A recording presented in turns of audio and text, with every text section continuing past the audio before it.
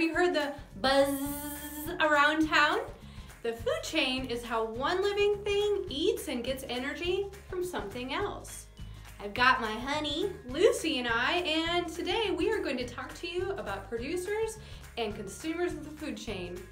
Now, producers are living things that can make their own food. Plants are an example of a producer. They use the sun's energy to make their food. Consumers, well, they can't make their own food, so they eat plants and animals for energy.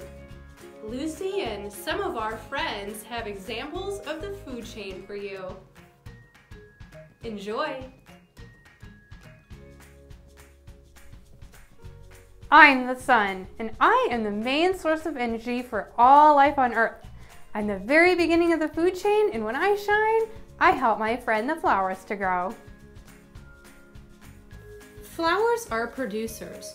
Flowers are living things that make their own food. Bees gather energy from flowers, which makes them consumers in the food chain.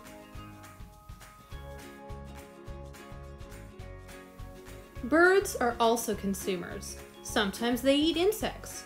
They also eat other things like seeds or worms.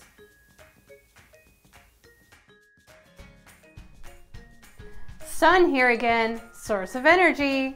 This time, I'm helping the grass to grow. Grass is a producer because it makes its own food using the sun's energy. Little bunnies then consume the grass for energy, adding another link to the food chain.